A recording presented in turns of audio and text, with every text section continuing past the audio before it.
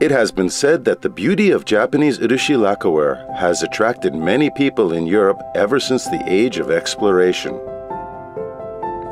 The origin of Urushi lacquerware traces all the way back to the Jomon period. An ancient sword made from stone with red lacquer decoration from the Jomon remains has been excavated in Iwate Prefecture, known as Japan's largest lacquer production area. This indicates how Urushi lacquerware were used in daily life back then. The culture of Urushi lacquer utilization has been passed down through generations by changing its form to adjust to different lifestyles and tastes. Urushiware has been protected and developed as regional and precious culture by locals. Now let's take a look at the details of Urushi lacquer production in its culture. Iwate Prefecture is located in the northern area of the Tohoku region and is known as the largest lacquer production land, providing about 70% gross lacquer in Japan. Iwate Prefecture has cultivated Urushi lacquer through the land's rich nature, climate, and unique heritage. Let's see the production area of Urushi lacquer. Ninohe City is in the northern part of Iwate, also known as the land of Joboji lacquer production and Joboji coating techniques. The Kosatsu Tendaiji Temple is famous for the root of Joboji coating. Monks at this temple invented Joboji lacquerware for daily use. Some paintings and masks created with lacquer are housed here at the Tendaiji Temple. If you would like to learn more about the Joboji coating, Tekiseisha is the place to visit. You can purchase the lacquerware or participate in their painting workshop. You will reach Hachimantai City within a 30-minute drive from Joboji, a city known as the land of the Urushi lacquerware. The skills of lacquer coating are called apinuri, which originated in the age of the shogunate. Here at a training facility called Api Urushi Studio, which supports young craftsmen who strive to improve their skills of making the beautiful lacquerware. What makes these factors possible is the rich nature of their land. The symbolic figure of Iwate, Mount Iwate, lays in the center of the beautiful Hachimantai and very famous all-season resort Api Plateau, as well as the land's incredibly rich natural hot springs. There is another region of Urushi ware production in the southern part of Iwate called Hidehira coating. This Urushi ware with luxurious golden lacquer, foil, and drawings are known as the creation of Hidehira Fujiwara, the third principle of the leader Oshu Fujiwara. Tourists around the globe visit Hiraizumi and Ichinoseki City to see the World Heritage remains that show the prosperity of the leader Fujiwara. So far, we have introduced Iwate as the root of Japanese lacquer. Now, let the journey begin to the world of Urushi.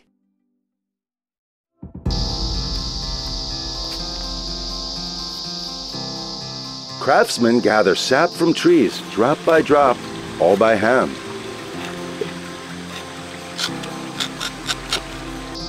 Let's look at the special tools for this procedure. These are the main tools for Urushi gathering. From the right, takapo, kama, urushi kanna, hera, eguri, and gonguri. Takapo is a container to keep the collected tree sap. Kama is a tool to peel the tree bark to smoothen the surface of the tree. Urushi kanna is used to give a cut called hen to a tree.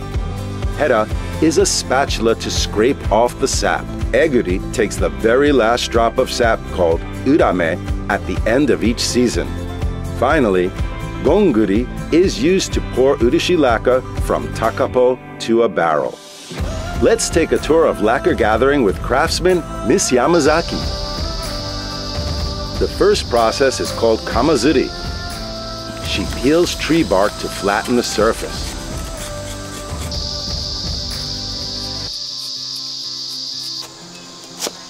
The next process is to take an urushi kana to give a cut called hen to a tree.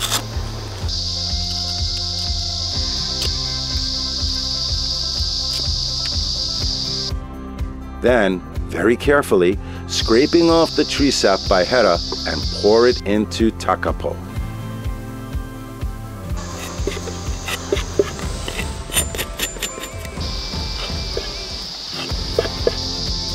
Ms. Yamazaki repeats these procedures with 50 different trees a day. Once the tree is cut, she must wait 3 days to rest the tree. She cuts and gathers sap from 200 trees in one season alone. A skilled craftsman is able to finish these tasks with 100 trees daily and 400 trees every season. If the cut is not deep enough, the sap will not be produced. When a cut is too deep, the tree will die. Sap gathering is like collecting drops of life from trees. Precise decision is needed to see the difference of each tree to continue this process. The harmony of skilled craftsmen and nature is raising future craftsmen and supporting the high quality of Urushi ware as well as the culture and tradition.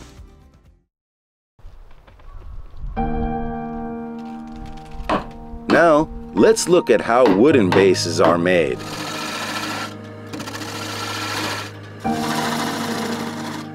The creation of wooden bases starts with drying out a log to stabilize the flexibility. Kana and small swords and wood lathes are used to form the shape based on the painter's designs.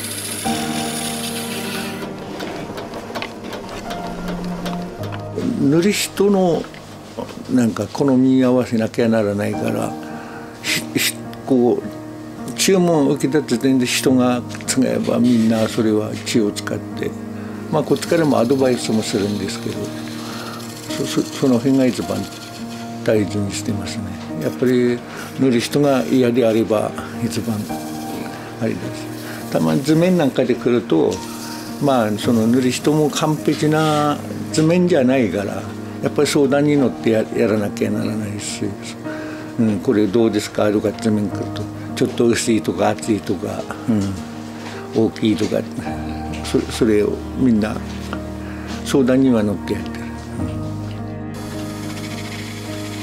Mr. Sasaki takes his tools very seriously in order to transform imagination into shapes.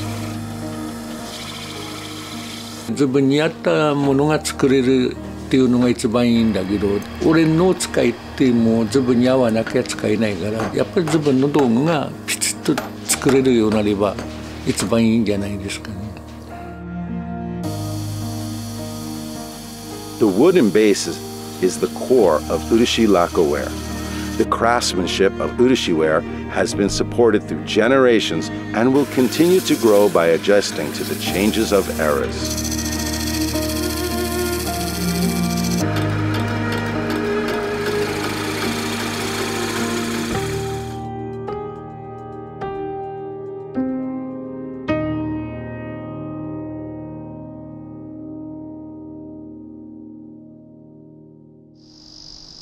The next process is coating. Let's visit the Appy Urushi studio. The Ashiro area in Hachimantai City that has been abundant in Urushi lacquer production since the samurai period has been creating Urushi ware used in daily life.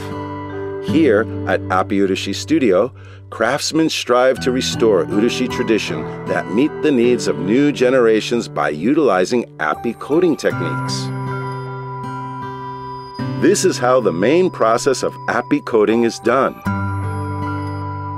Starting with kigatame, the wooden base is soaked in raw lacquer to raise the water-resisting property.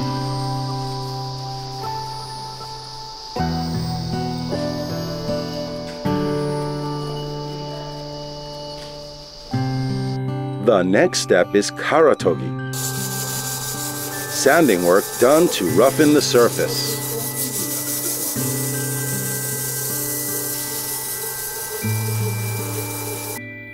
And then the coating.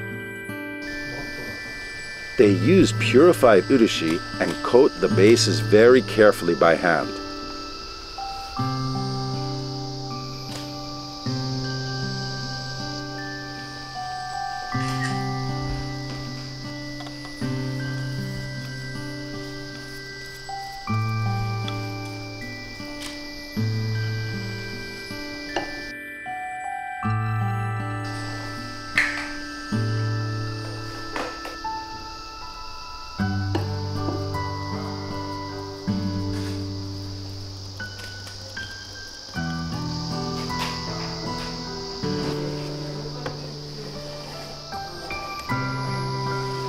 After the coating is done, we move on to polishing, which smooths the surface and raises the adhesion and durability.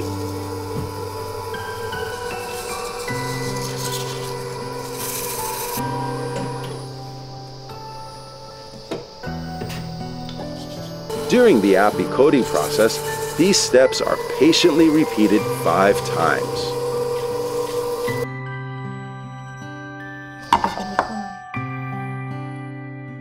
At last, the final coating. This must be done in a special room to avoid dust and dirt, to remove brush marks and create a luster.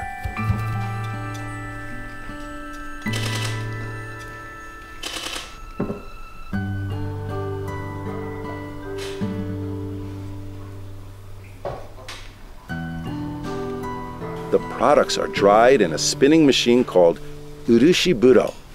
That sets perfect shine and strength to the Urushi ware.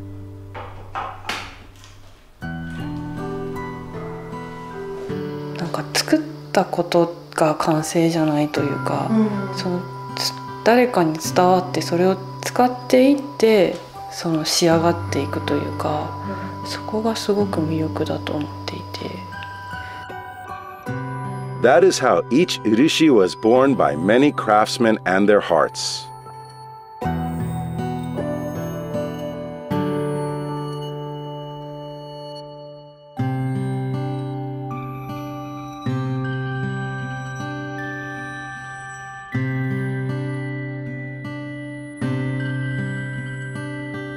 Urushi is not only used to make dishware, but also used as paint and glue to protect Japanese tradition. This is a scene of repair works at the Tsurugaoka Hachimangu Shrine in Kamakura City, Kanagawa Prefecture. The superior characteristics of Urushi, such as antiseptic and waterproof properties, have been utilized for fixing Buddhist statues, drawings, and religious buildings since ancient times. 日本を代表するこの文化財の建造物に我々描いた漆が使われるということは本当に我々描いている者にとっては本当に誇りに思いますし、これはもっとちゃんとやらなきゃならないかなという責任感も感じます。The power to protect Japanese culture. Whether it's used as glue, beautiful paint, or reinforcing materials for higher durability. The power of Urushi lacquer protects historical properties and ensures that treasures are passed on to many generations to come.